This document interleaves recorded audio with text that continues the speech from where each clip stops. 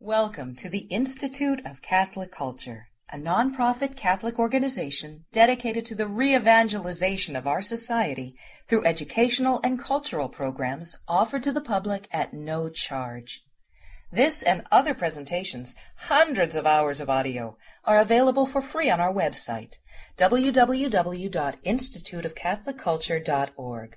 There you can listen to or download educational programs related to all aspects of our divine faith, and you can review our schedule of upcoming events. We hope you can join us in person.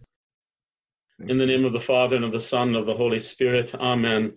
O heavenly King, O Comforter, the Spirit of truth, who are everywhere present and filling all things, treasury of all blessings and giver of life, come dwell within us and cleanse us from every stain, and save our souls, O gracious Lord, in the name of the Father, and of the Son, and of the Holy Spirit. Amen. Welcome once again to all of those whom I see and the many more whom I do not. My objective will be for these last two sessions of the webinar would be to present some reflections this evening about the liturgy of time, specifically the liturgy of the sanctification of time, and then next Tuesday, some reflections about the liturgy of the Eucharist, because the liturgy of the Eucharist is the heart of the liturgical expression of the sanctification of life. So if you would think in those terms, sanctification of time, sanctification of life. Now, in one sense, of course, there is time involved, both in what we have come to call in recent times the liturgy of the hours. In earlier times, it would simply have been called the divine office, or the daily cycle of services, to speak of it very, very simply. On the one hand, which is the Church's expression of marking the passing of chronological time with prayer, in a way that was inherited from the Lord and the apostles, who themselves inherited it. We can speak of the Lord in his humanity, inheriting it from the prayer of Israel. So that means that every day at morning and evening, as well as at 3-hour intervals, which by the time of the 1st century AD, the age of the Gospels and the apostolic faith, the 3rd, 6th, and 9th hours, or as they came to be known in the West, which is the language most familiar to, I think, most people taking part in the webinar, terce, sext, and none, which simply mean 3, 6, 9.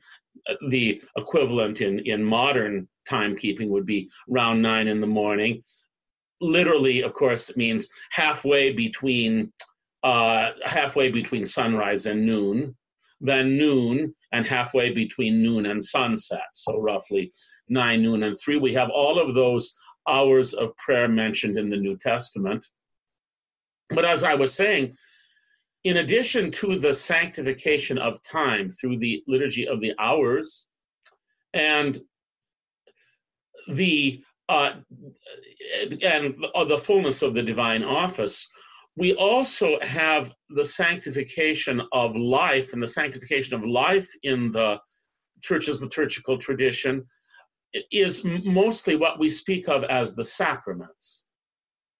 But the sacraments cannot be extracted or isolated from their liturgical setting. And I'll say a little bit more about that, probably both evenings, because I think that one of the dangers, one of the reasons why there is a temptation to a kind of superficial understanding of things. And again, by understanding, I don't mean having pieces of information only, but I mean in the experience, the realization of these things. There's a certain superficiality that reduces the sacraments to something that we need, and so we go when it's possible and convenient for us to go to get these sacraments in a kind of individualized way. It's a kind of spiritual gas station or supermarket. That's what the church ends up being, that hands out the sacraments. Rather, of course, the sacraments themselves exist in that intersection of time and eternity, which is very well imaged by the cross, the horizontal bar, that of chronological time that we can measure in intervals, and the vertical bar in terms of heaven and earth, God and man, this world and the kingdom to come, the first creation and the new creation. We can use any and all of those pairs to describe it. And in every case, when we speak of the sacraments, now, of course, I know, as I think all of you do, especially those who maybe are a little older and had traditional catechesis, we were taught that the sacrament is an outward sign instituted by Christ to give grace, to convey grace. And that comes principally from the theology of St. Thomas Aquinas, and it's all very true. However, it is not all that needs to be said about the matter, because if we leave it there, we remove this sacramental act from its setting at that intersection of time and eternity, as a doorway from time to eternity, as that which manifests the kingdom of God. And so I wish to speak, therefore, this evening and next of the relationship between the liturgy of the sanctification of time in the liturgy of the hours, the divine office, and in the sacraments, and I will only have time to speak, and even then it will have to be very briefly, to speak of the celebration of the Eucharist. Perhaps the best place to begin this evening, because we're in the beginning of one of those very distinct seasons of the church year. Everyone in an apostolic church has entered into the, as we call it in English, the Lenten season, coming from the old word for spring. But in the older liturgical languages, whether Greek or Syriac or Latin, simply referred to as the 40 days, the Tessarocostii in Greek, or the Quadragesima in Latin, the season of the 40 days. And what is very interesting about this, why we should never take it for granted, and I think I inserted during the question period before the talk 2 weeks ago a brief comment that I'll amplify a little bit now. Many people within the church, I'm speaking of, speak and act and think as if this season were the most intense and principal of the church's liturgical seasons, when that's simply not the case. It's simply not the case.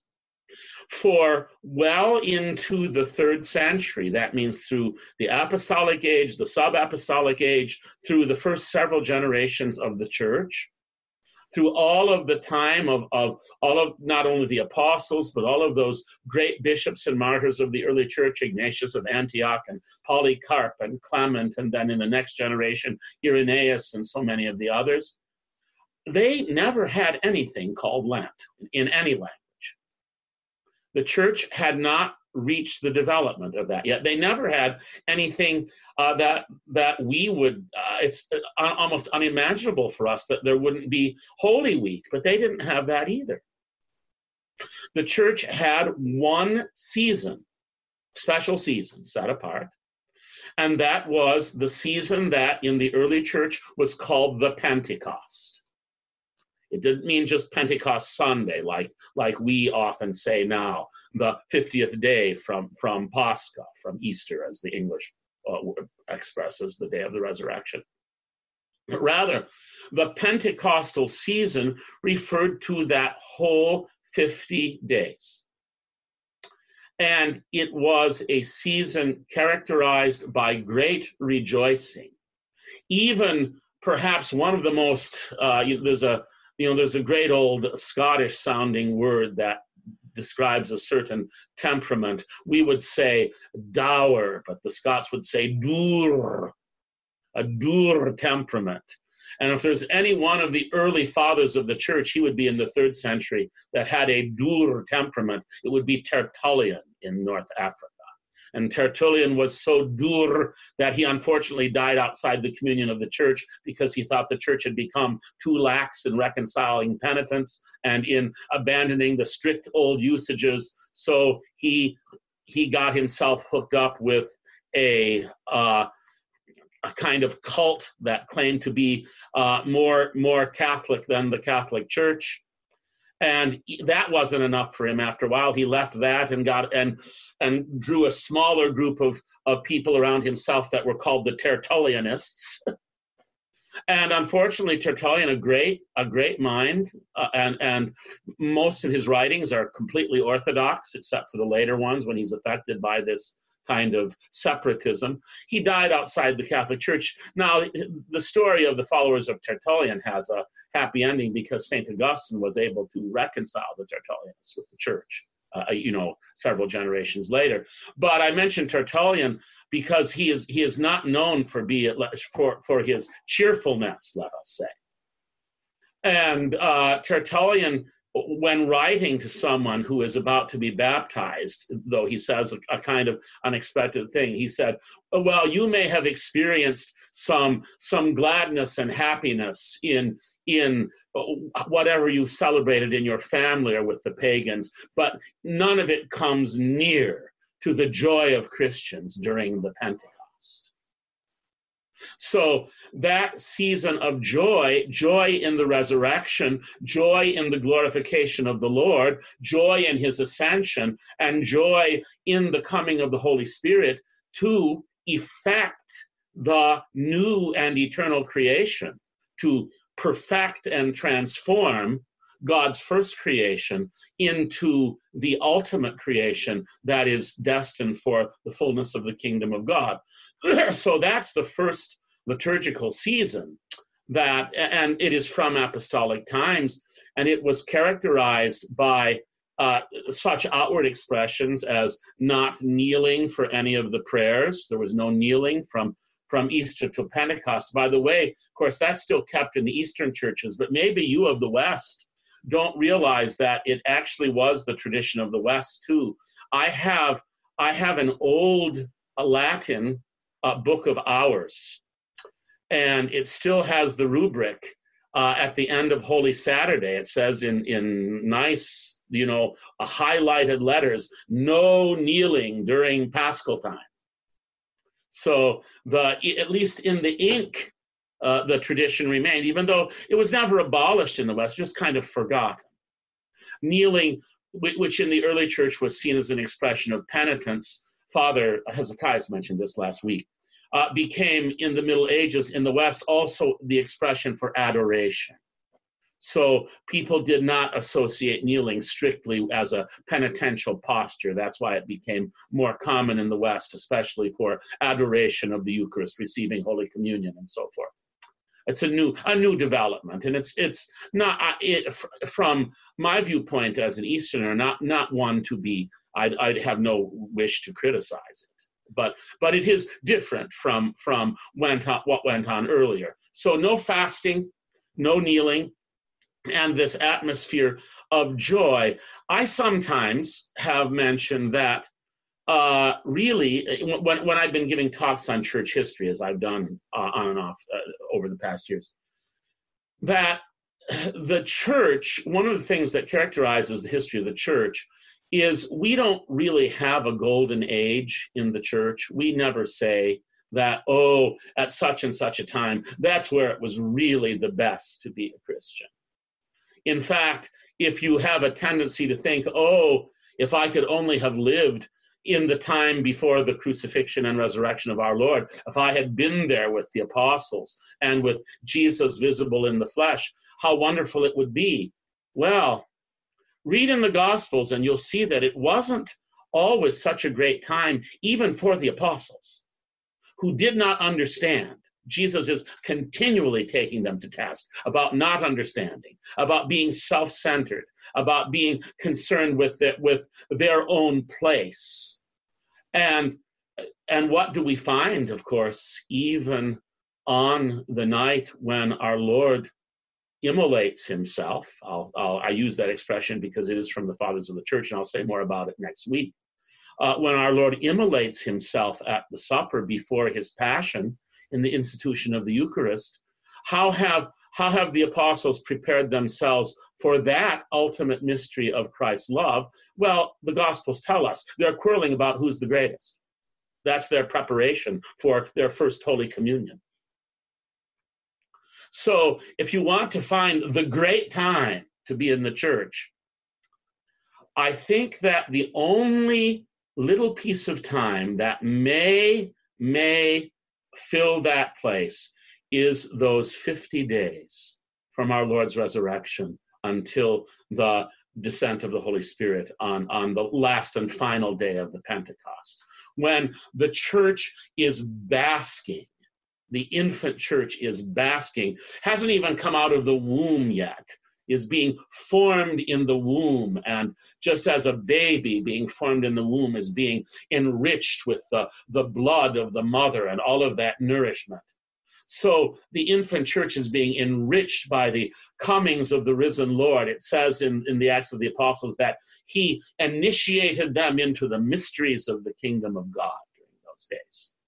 And it doesn't go on much to say what that really consisted of, but it's a time that is unparalleled. And ever since then, ever since those 50 days, the church always wishes to enter into those days.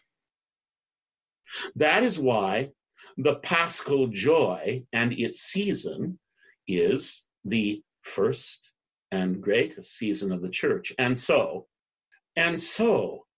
we might tend to say, well, Lent will take us to Easter. And there's an obvious sense that in calendrical time it will. That the cross will bring us to the resurrection. Well, there's an essentially true spiritual principle in that. But it's not the last thing to be said, and it may not even be the first thing to be said.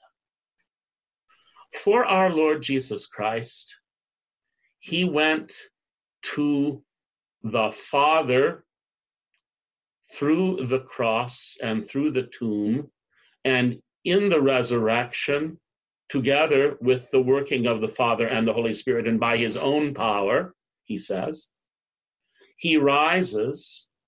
So chronologically and in every other way, the cross is the entryway of the Lord Jesus into the eternal reality of the resurrection.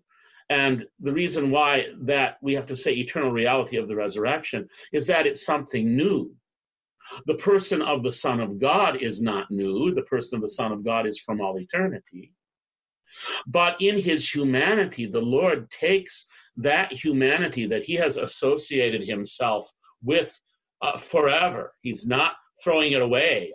If we were to imagine just by something we invented in our minds, a divine figure that came from eternity and came to this world and took upon himself our humanity, once that figure was going to leave the world, we would expect him to throw it away as an old rag that he may have associated himself somehow during his time here. But that's exactly not what the Lord does. He takes that humanity, which is not an old rag, it is good, and so good that it is in the image and likeness of God, and transforms it in a union, an indivisible union with his divine person. And so in that glorified humanity is the hope and destiny of us and of all the world. So that's how it is for our Lord. However, how was it for his apostles? They did not participate in the cross during the time of our Lord's suffering the cross. John was present there, but none of the others. They had fled, and Peter had come back a little bit, and that even got him into a worse position to be there at the trial through his denials. They are hidden away in the upper room. They could not face the crucifixion. As the group of the Lord's followers, they have collapsed. So the risen Lord comes to them and breathes new life into them. He breathed on them and said, "Receive the Holy Spirit. As the Father has sent me, so I also send you. I am the sent one of the Father, and you are now my sent ones." So only by that being recreated, newly created by the risen Lord Jesus in the Holy Spirit, are they able to go out and proclaim the gospel of the crucified, buried, and risen Lord Jesus and the reality of the kingdom of God. And they're also able to suffer and die for that, and they all do to a man. John doesn't, because John, here I'm engaging in a bit of speculation. John and Our Lady and the others at the cross are not martyrs because their martyrdom is to share by their presence at the cross in the Lord's passion in a way that the others do not. The others share in it later. So you see the parallel, a reverse parallel. For our Lord, cross to resurrection, but for the apostles, resurrection to cross. It is the reality of the resurrection that makes it possible for them to bear witness to Jesus Christ crucified and risen.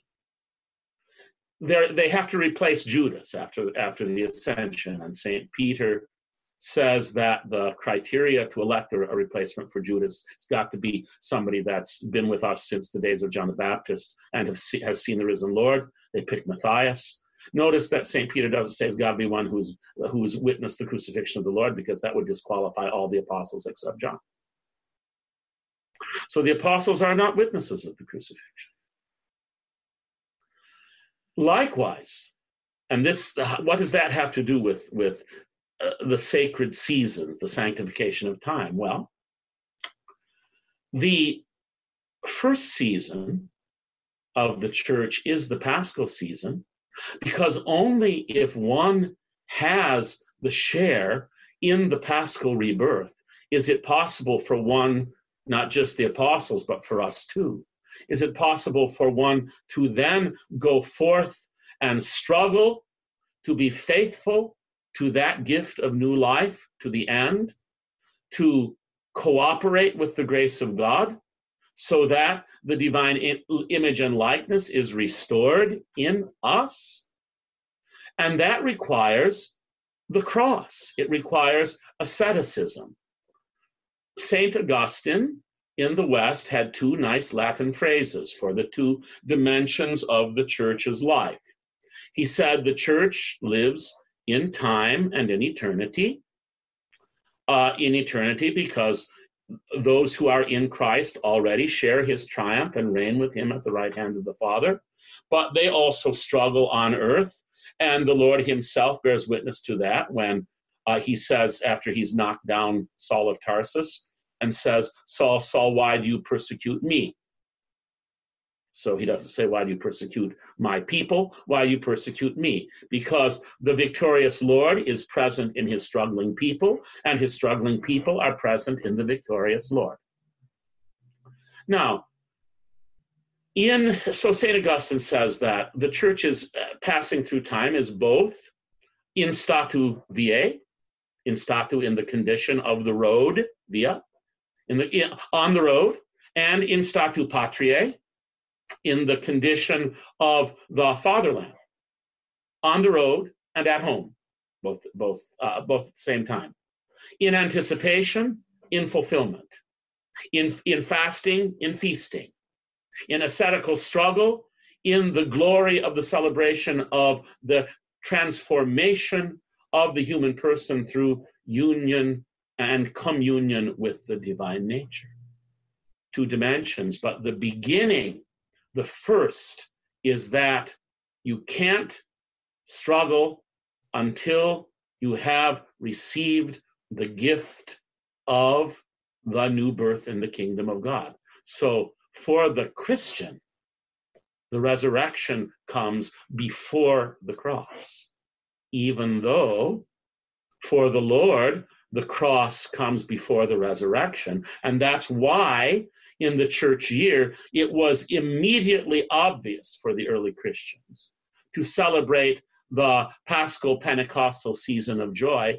It took a while for them to add to that the penitential, anticipatory, ascetical, on the road, struggling season of Lent. Do you follow how the steps of how I present this to you?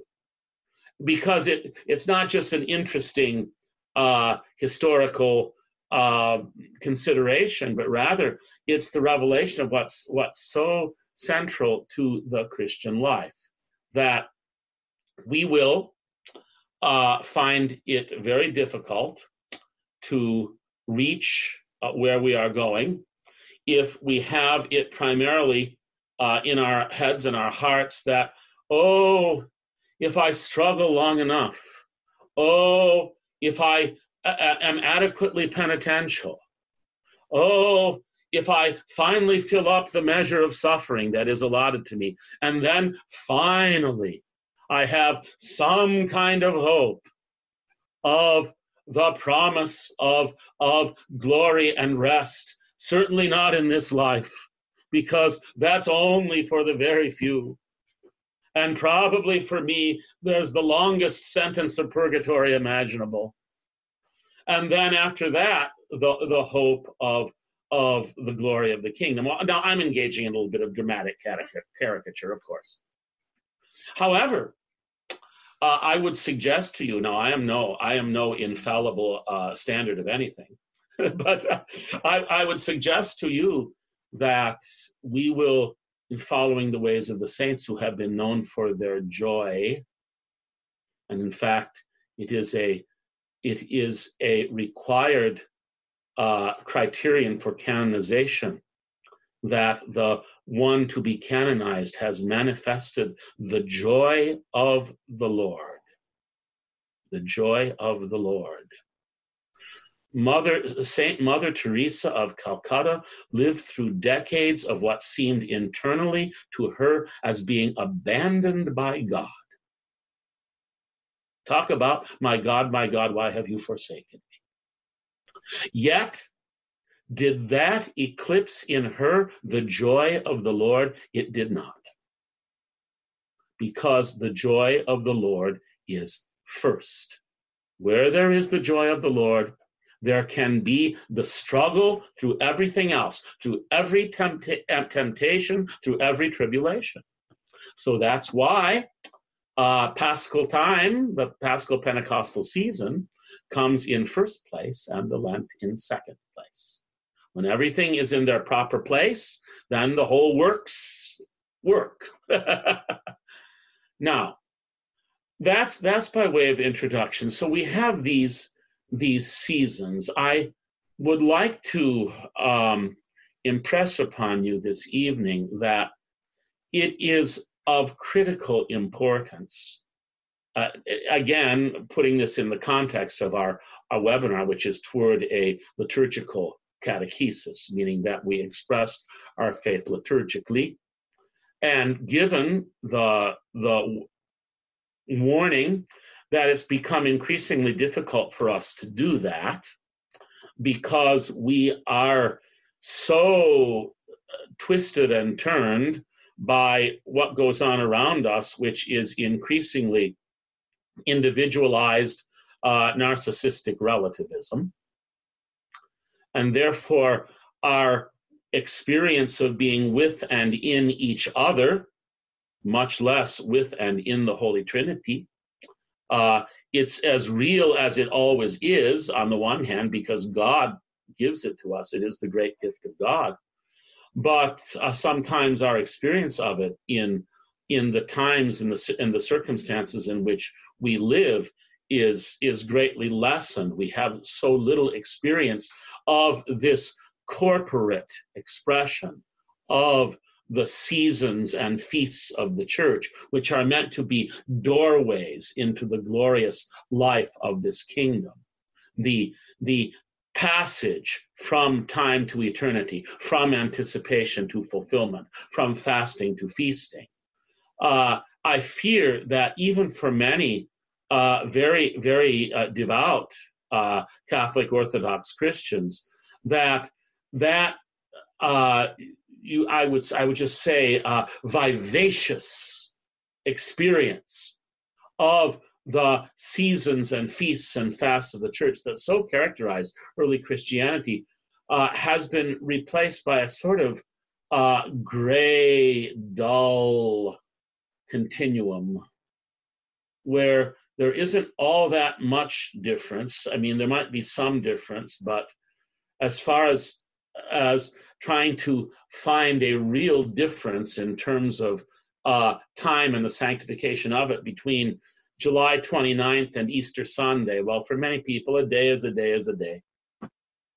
Feast day, maybe I go to church maybe a little more or spend a little time with family or friends. But in terms of it actually being a revelation of the joy of the kingdom of God, I think that less and less for some time now, people have been starved for this. And it's not that it's not there, because the very life of the church is built upon it, but it often goes ignored. So I want to develop this point with a couple quotations. And the first one I'll turn to is a very honored name in liturgical studies, is Benedictine Abbot. He is a contemporary of Romano Guardini, so first half of the 20th century, and he lived later into the 20th century as well. And his name is Odo Castle, Dom Odo Castle. And he was the abbot of the great monastery of Maria Laach in Germany. And a number of his talks on the church year, in fact, are available in this little book, The Mystery of Christ Made Present. The Mystery of Christ Made Present. My edition comes from St. Bede's Publications. And in his introductory chapter on the meaning of the Christian year, he quotes from the Gospel of John, first of all, the dialogue between our Lord and Nicodemus in the 3rd chapter of the Gospel of John.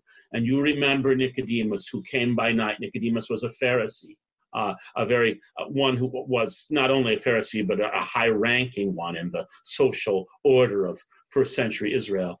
And he came to speak with Jesus by night, and they have this dialogue, and Jesus tells him about the birth from above.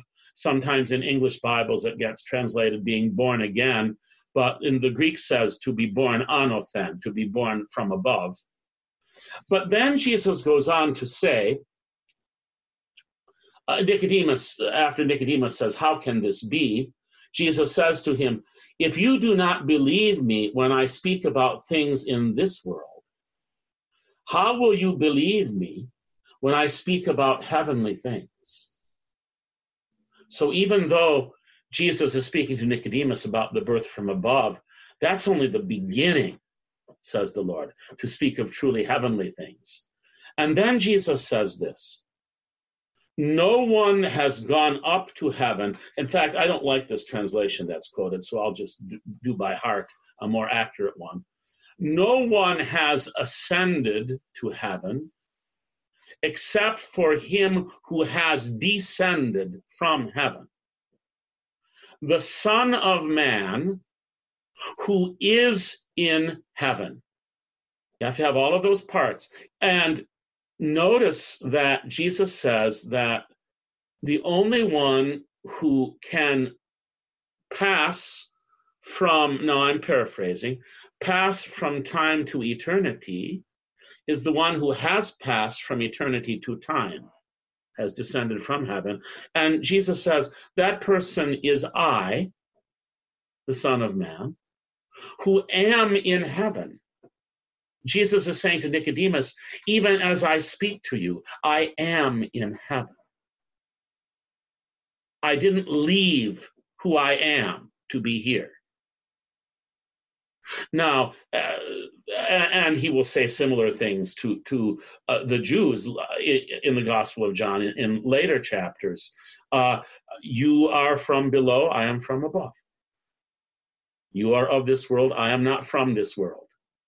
Jesus says to Pilate on Good Friday morning, if it's correctly translated into English, my kingdom is not from this world.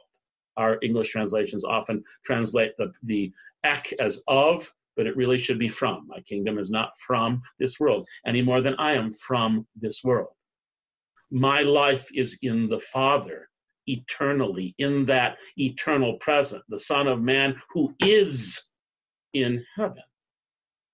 So the heavenly things that Jesus is speaking to Nicodemus of is this entrance from time into eternity, which is only accomplished in him. Well, Dom Castle goes on to say, for God, therefore, many things are possible that appear to be humanly impossible. It is of no value to be born again of the flesh. Nicodemus says to Jesus, am I to crawl inside my mother's womb and come out again? Is that what you mean by being born again? Jesus says to him, what is flesh is flesh. So it's of no value to have a second birth in the flesh. But for what was born through the flesh to be reborn of the Spirit is an act of God.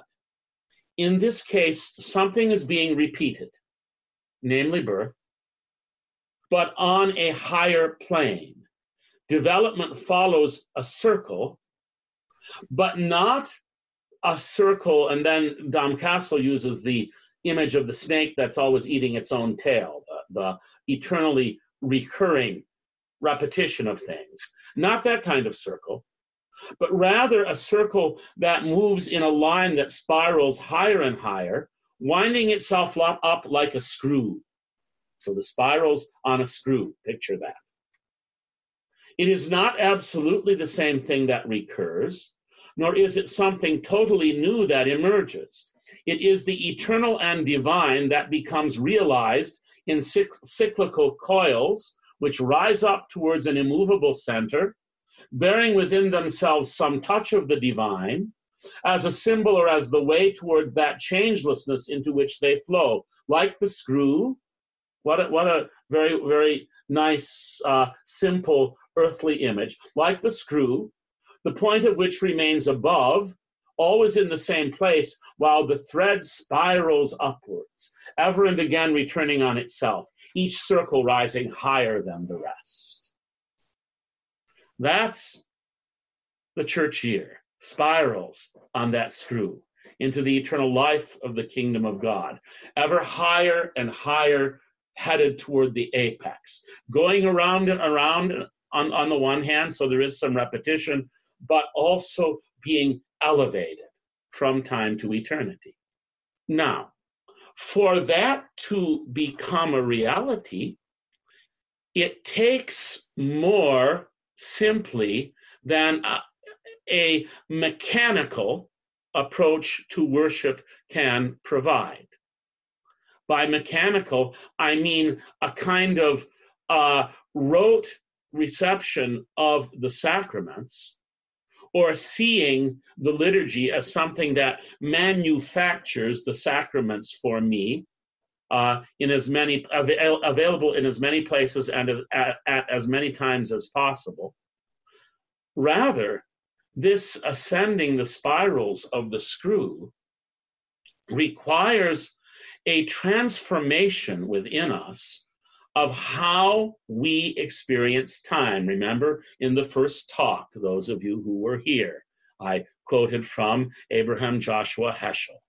And again, I'll probably repeat the quote in each one of the talks. If all we do is use time as a fuel to be burnt up, I'm paraphrasing him here, as a fuel to be burnt up in order that we may make our claim over that thing that we call my life, our space. Burn up the time to assert your control over space, however small a piece of space it may be. If that's all we use time for, and if we try to squash, if we're believers, if we're Christians, if we try to squash worship into that frenzy of burning time to claim space, worship always loses. For my second quote this evening, I will turn to a name that I had never heard until Father Peter Galadza of the Sheptytsky Institute introduced me to it. And this is a Lutheran writer by the name of Marva Dawn, who wrote a book about liturgy and worship called, wonderful title, A Royal Waste of Time. A Royal Waste of Time. And this is what she says in her introduction. To worship the Lord is in the world's eyes a waste of time. It is indeed a royal, she has it in italics, a royal waste of time, but a waste nonetheless. Why is it a waste? It is a waste in the world's viewpoint because by engaging in it, we don't accomplish anything useful in our society's terms. Society generally recognizes only one thing. It's the principle of utility or the utilitarianism. That's time is something to be burned up as a fuel to assert our control. Marva Dawn goes on to say, worship ought not to be construed in a utilitarian way. And I would invite you to consider the image from the Gospel of John, John 12, the beginning of the Passion on Palm Sunday, beginning of Passion Week, when Mary Magdalene comes with her alabaster vessel with the precious spikenard that we're told is worth 300 denarii. A working man, a man who either worked in the fields or at labor and building, was paid a denarius a day, generally during that time. So a working man's wages for a whole year that alabaster flask was worth. And we're told that Mary approached Jesus knowing she knew in the spirit what was coming for him, because he says so. He says, she's prepared me for my burial. And what does she do with it? She breaks the alabaster. She doesn't open it carefully. She breaks the alabaster and she pours it all out on him. She does not go drop, drop, drop, must be sparing, this is worth a lot. She dumps it all out. And everybody, even the apostles were we are told, are shocked. And they say, oh, too much. Who wants her around anyway, doing all this? I mean, I'm adding to it says, to what purpose is this waste? The gospel says that's what they say. This could have been sold for its purchase price and the money given to the poor. Principle of utility. And Jesus says, let her alone. She has done a beautiful thing. A beautiful thing that does appear to be a waste. Worship ought not to be construed in a utilitarian way. Its purpose, now listen to this, this is wonderful. The purpose of worship is not to gain numbers, nor for our churches to be seen as successful. That rings home in a particular way. It goes right to my heart because, you know, I've been the pastor here in Ukiah this is the 20th year of a very small group of people who have, and I don't mean to say that we're especially holy or anything like that, but we have dedicated ourselves to a worship-centered life but our numbers have decreased through movings away and living in a remote area that we're not able to go on much longer. So we are not, even in the eyes of the churchly world, successful.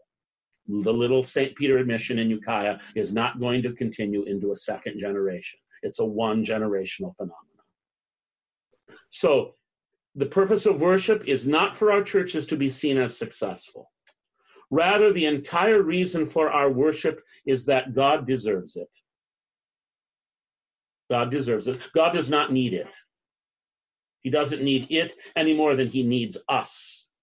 God does not need anything. God does not operate by need. He did not create us. And again, that this creation, this not only the human being at its apex, but everything in its creation and all its, how manifold are your works, O Lord, in wisdom you have made them all, the psalm says. This lavish creation. Why does it exist? Why is there something instead of nothing, the old philosopher Democritus asked. It's not because God was lonely and bored and needs something to do. It's an overflowing of his love. And it is responded to on our behalf by that overflowing, which is worship, which God does not need but deserves. Worship is not even useful for earning points with God, for what we do in worship won't change one bit how he sees us. We will always still be helpless sinners caught in our endless inability to be what we should be or make ourselves better, and God will always still be merciful, compassionate, and gracious, abounding in love and ready to forgive us as we come to him. Worship is a royal waste of time, but indeed it is royal, for it immerses us in the regal splendor of the King of the universe.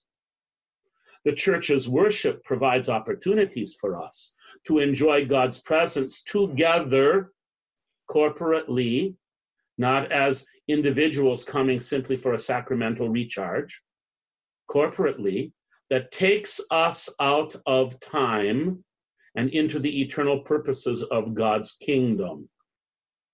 As a result, we shall be changed, but not because of anything we do. God, on whom we are centered and to whom we submit, will transform us by his revelation of himself.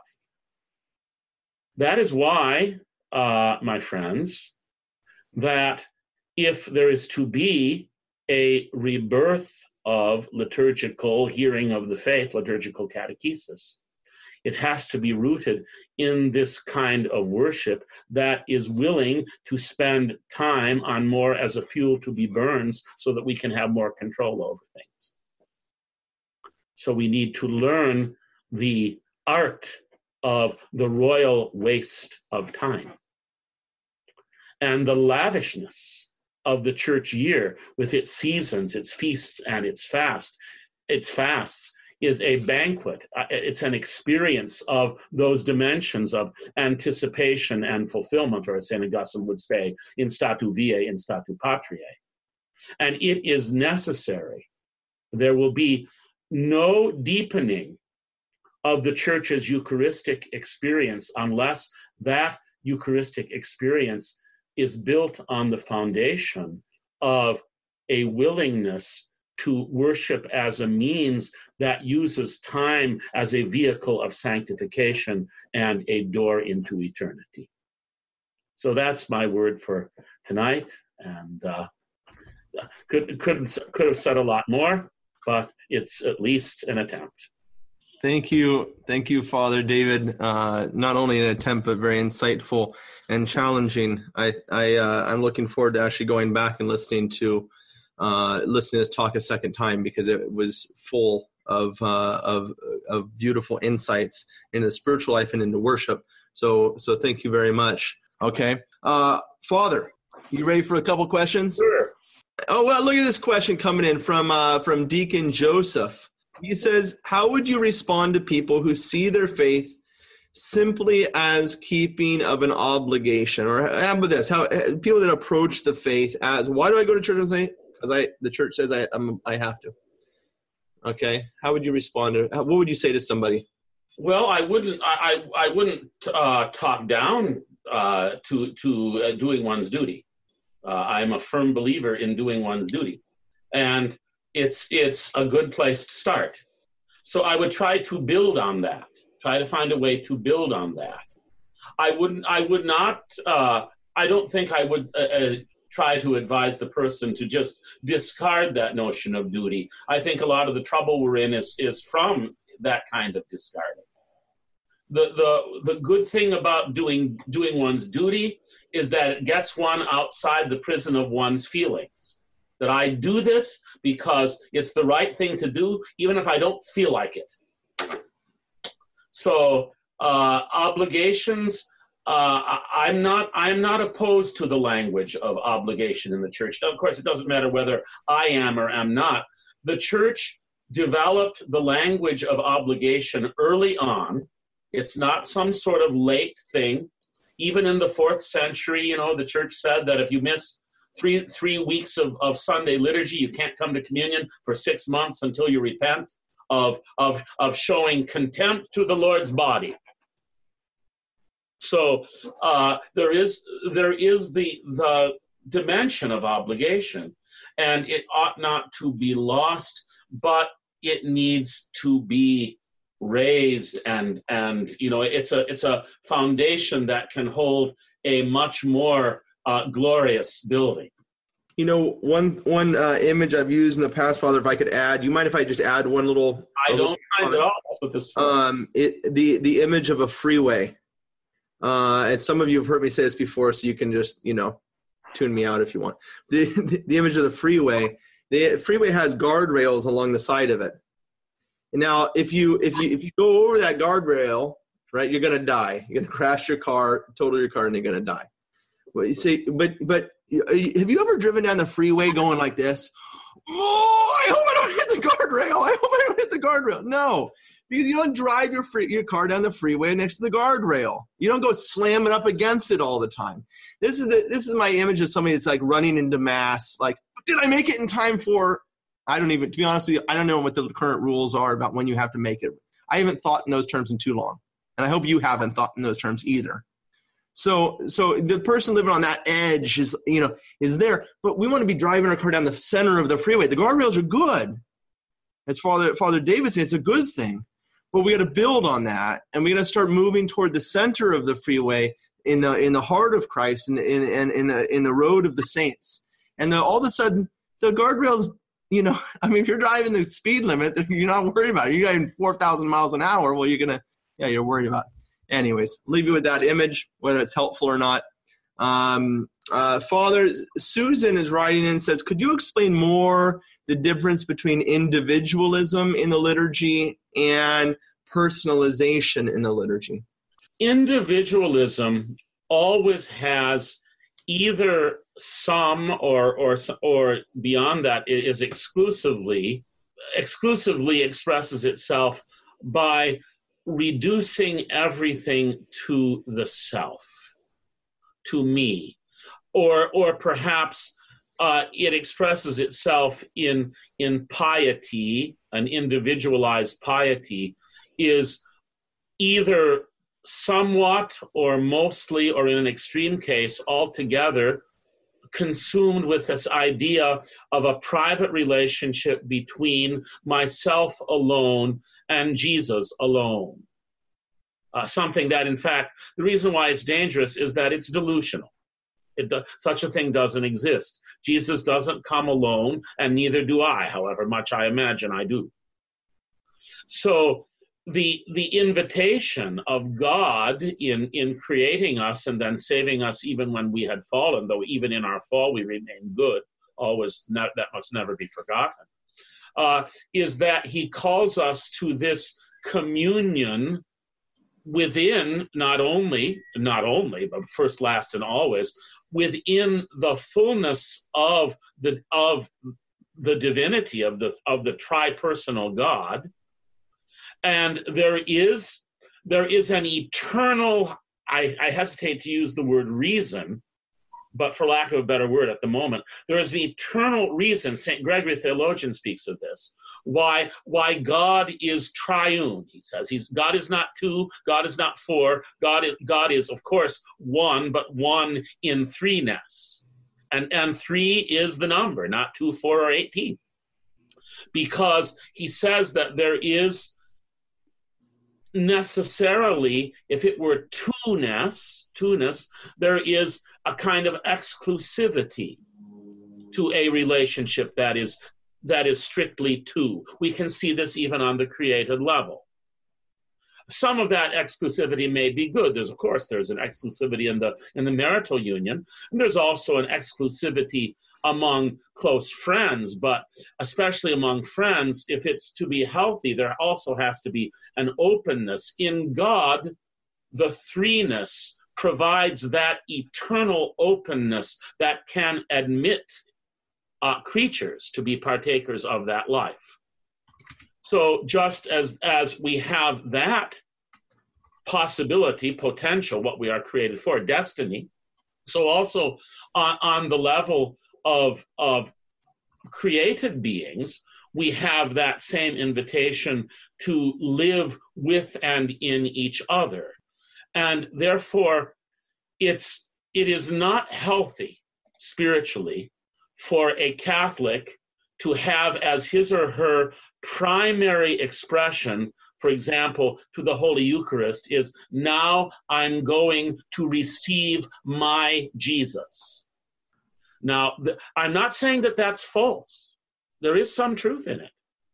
But it's a derived truth, a secondary truth, a truth that comes from a fullness that now I, as one of this communion of redeemed human beings, am receiving the gift that the Holy Trinity provides me, which incorporates me into the fullness of life for which God made me. That's why, my private Eucharistic Jesus is no different from the evangelical saying, me and my Bible. So we must be careful of this hyper-individualism, because not only among believers, especially among unbelievers, it's the motivating force now of people's behavior. There's no room. People are increasingly unable, don't we all see it? And maybe we suffer from it some ourselves. People are increasingly unable even to communicate, except sending little bits of messages. Yeah. It seems to me that's one of the reasons, I joke about it all the time, one of the reasons why I have a certain deeply rooted suspicion of certain expressions of the media revolution is that for all its claims to have tried to make communication easier, my experience of it is that it's harder and harder and harder to get access to people and communicate with them. So it's in some ways a lie, I think. Yeah. You may, this is not an infallible statement. I'm not a magisterium, but that's just some reflections on that. Father, related to this point, we're going to go a little deeper now, and maybe we can bring it to a close with this. Comes from Sister Michelle, who says that in the Latin Rite Breviary, the second reading of Thursday in the 32nd week, it says that the Church is not a new creation, but has existed from the beginning. I would want to read the entire context of the passage, but it would seem to me that in speaking of the Church that way, it's similar to what, for example, St. John of the Cross would say. In his poetry, St. John of the Cross has a wonderful poem. It's a creation of his imagination, but I would like to think inspired. Of a dialogue between the Father and the Son even before creation takes place. And the Father says to the Son, I am making you a bride, my son, because it's time for you to have one. Of course, that's speaking of God in temporal terms, but it's not a dogmatic treatise. It's a poetic reflection. And so the Father goes on to tell the Son that the Son is everything to him, and he's not creating the creation because of anything being lacking, but as an expression of his love, and so that there is this unique bond between the Son, the bridegroom, and the creation, his bride.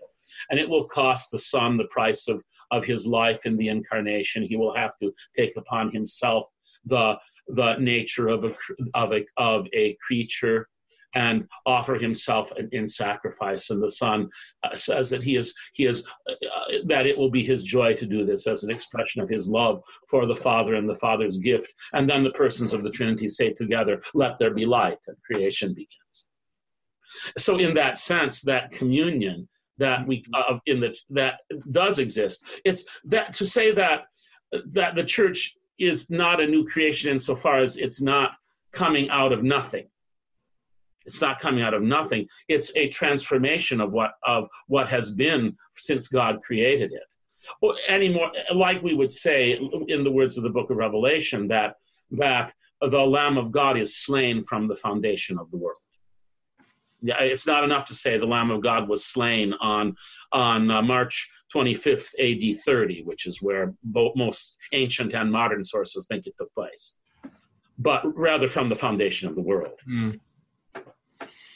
Thank you, Father. I really appreciate your insights, and just to maybe draw that to a close, and I'd ask you to consider what the Father's talking about regarding the liturgy and its corporate nature, especially in light of this question here regarding the church.